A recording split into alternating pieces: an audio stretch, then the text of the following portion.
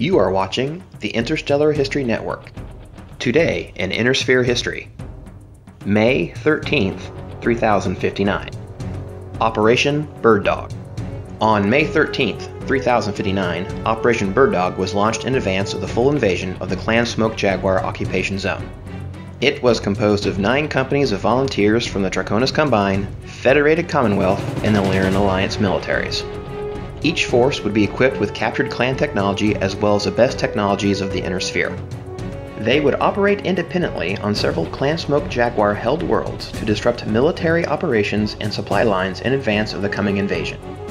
The Draconis Combined forces would hit Heiner, Kiamba, Baisville, and Hanover. The Federated Commonwealth forces would hit Asgard, Luzerne, Virantofta, and Yamarovka. The Lyran Alliance forces would hit Terra Z. In the end, Operation Bulldog was a complete success. Large units of Clan Smoke Jaguar forces were tied down chasing the guerrillas, while at the same time the enemy was unaware of the coming invasion. This has been Today in Intersphere History. If you enjoyed this video, please check out our other videos on the Interstellar History Network. Thank you for watching and please subscribe.